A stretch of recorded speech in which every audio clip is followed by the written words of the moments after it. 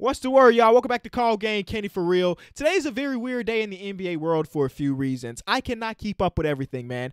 The NBA and the NBPA had a bunch of meetings trying to get the health and regulation rules down to a T to try to prevent the spread of that thing and try to prevent it from entering the NBA deeper than what it is. So they had this meeting, and Woj and Shams were dropping bombs left and right with these new rules that NBA players have to abide by. And I'm reading through them, and I don't remember a single one of them today. It's going to be hard for me to really believe that the 300 players in the league got these memos like, okay, I remember everything.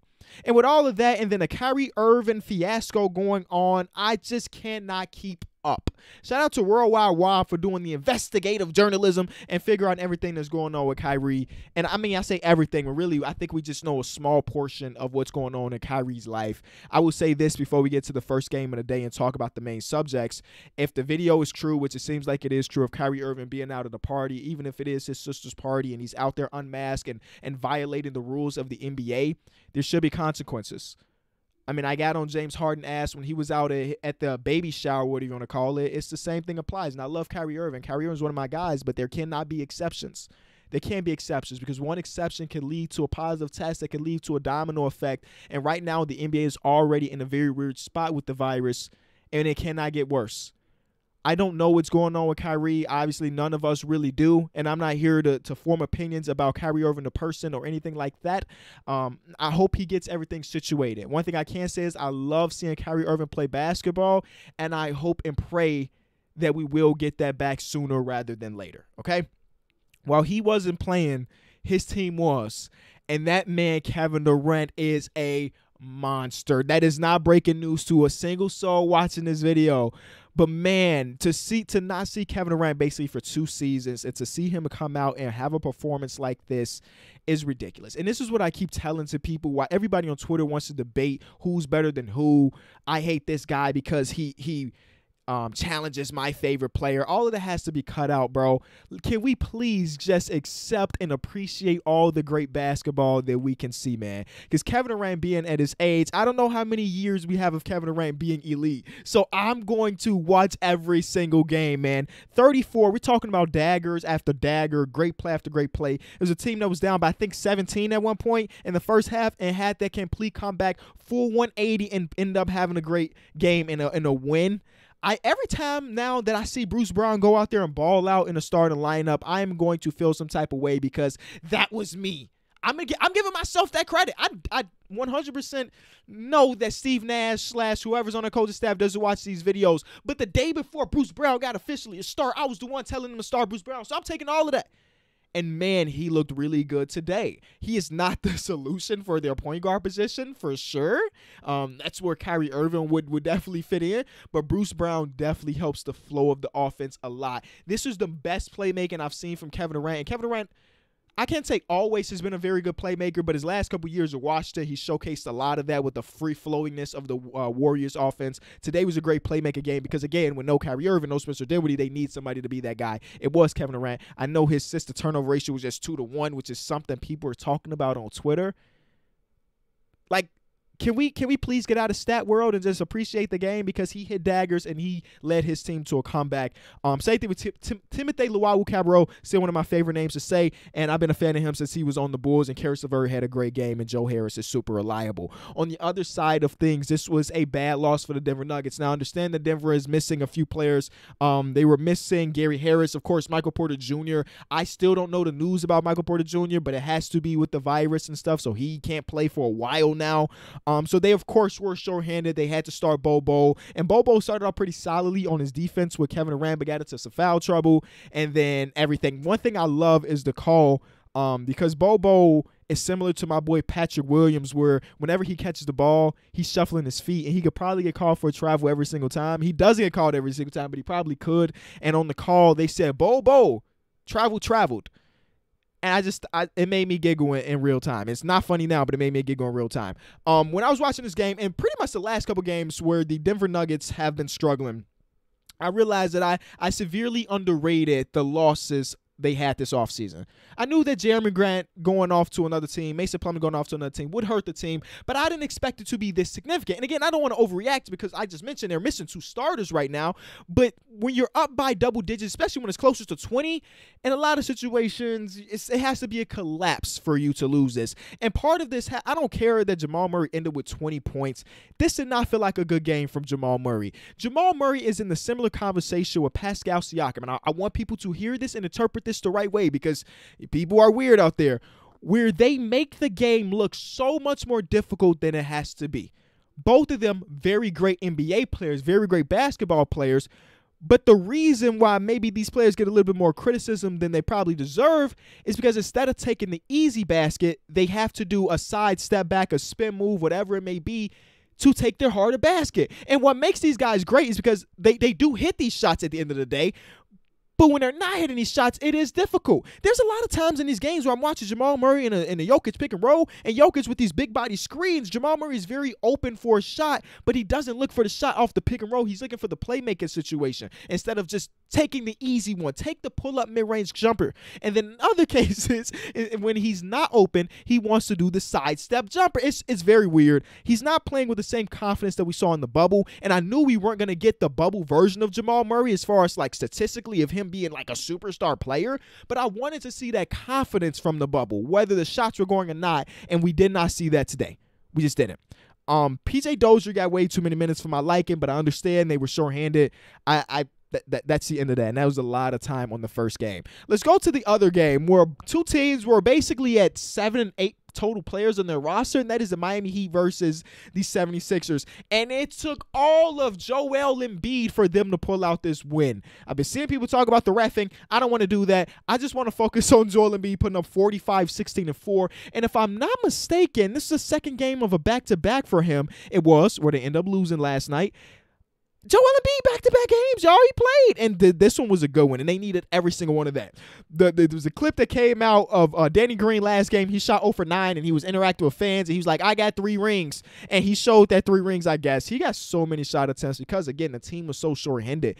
Anytime, I would bet a lot of money that 25 shot attempts is the most shot attempts Danny Green has had in a regulation game. But it ended up with 29 points in the win. For the Miami Heat, obviously, they were super, super short-handed. Like, at least the Philadelphia 76ers had their 2 all-NBA All-Star caliber players playing, and Ben Simmons fouled out, I'm pretty sure. Yeah, he ended up fouling out. But Miami was missing all of that. No Jimmy Butler, no Bam Adebayo. They had 3 starters technically because Kelly Olynyk has been their starter for them.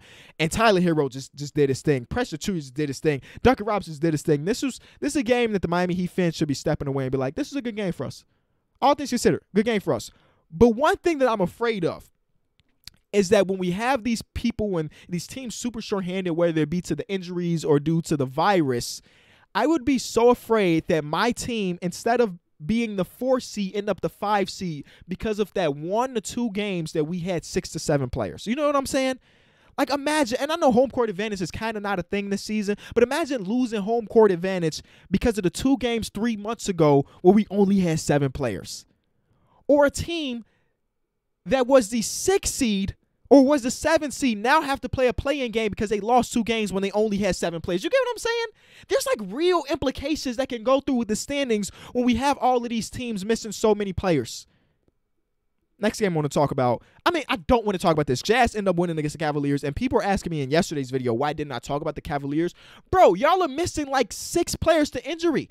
Y'all had to pull a guy off of the street and Yogi Ferrell and throw him into the lineup today. So I'm not really watching and examining your games because you're missing 2 of your best players. I'm just not going to talk about y'all because y'all had a game. I'll wait till everybody get Yogi Ferrell came in and shot 12 shots. That's funny. I'm going to wait for y'all to get healthy again, and then we're going to talk back about the Cavs. Lakers, Rockets. LeBron is a beast. A lot of noise about the Rockets right now because of some of the things James Harden said after the game and John Wall retaliating. And this is funny because it's coming after a report from Kevin O'Connor a few days ago, basically saying that there is still some chance where they can reconcile this relationship and get James Harden to stay at least for the remainder of the season, and then they'll decide what to do in the offseason. But the way this man is talking, he is trying to get out as soon as possible. And this was the most vocal he has been throughout this whole thing, where he was just saying that he's done everything he can for Houston, and to a point he is 100% correct. He's giving it all for Houston. But it was weird. Me and my boy was talking about it. Like, when was the last time we saw James Harden not putting up 30s? Like, his last couple games, game log, he's not putting up 30s. Like, think about that. He's not putting up 30s. 15, 15, 20, and 16. The first game, he had like 40-something, right? And we were like, oh, James Harden's still really good. He just doesn't care too much. He just doesn't care too much right now. And everybody else on the team, other than him and PJ Washington, are trying to go out there, fight every night, keep their contracts, contribute. And these are two guys that are holding the locker room back. And if I'm the front office, I'm trying to ship these guys out as soon as possible. But obviously, you're trading a franchise superstar player, so you don't want to just accept trash. The front office, the coaching, the locker room is in a very weird spot, and they have to figure it out, I think, as soon as possible. And with some of the teams out there that are struggling, I wouldn't be surprised if we saw a trade sooner rather than later. I'm hoping for a trade soon, but we'll never know. The Lakers are a team that we don't end up talking about too much because I think we all can agree they are still the favorite, and I'm not watching them and seeing them lose a game here and there and trying to overly analyze what they're doing. They're playing fine, and they look like the best team in the league still. Even with them coasting, they still like the best team in the league.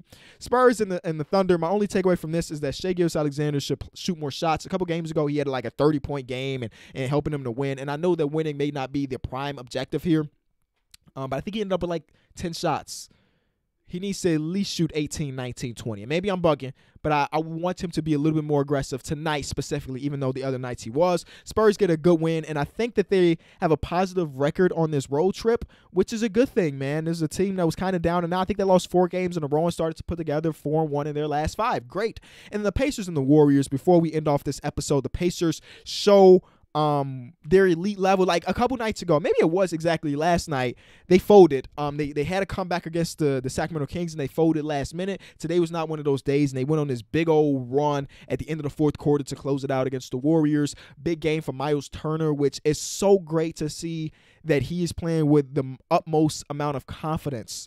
And I feel like a lot of Pacers fans were trying to get him out of the team over the past couple seasons, and I feel like they probably changed their mind. No Victor Oladipo. Summers comes in and he plays very well, slashing and not missing at the basket. And Malcolm Brogdon didn't have his best game, probably his worst game of the season, and they were still able to get a quality win. And that's still including Domantas Sabonis struggling because Draymond had that thing on clamps.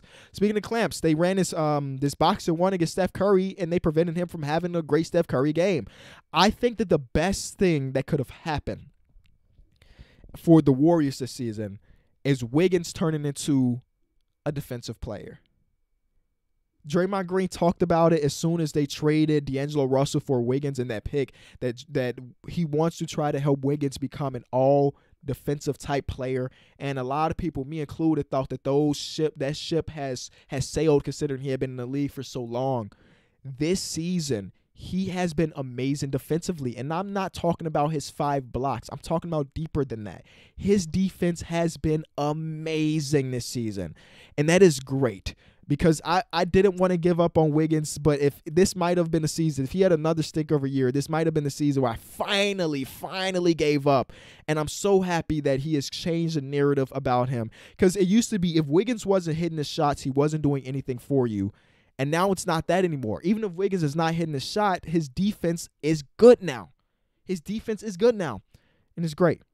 That's all I have to say about today. If you did enjoy the video, be sure to leave a like, man. And I'll be back probably tomorrow. I wish my Bulls would have played, but the Bulls Twitter account did a great way of bringing back old memories, showing old highlights of Bulls basketball since we couldn't actually get a game today. So shout out to the social media team over there. Hope you enjoy. If you did, leave it a like, subscribe, call the game.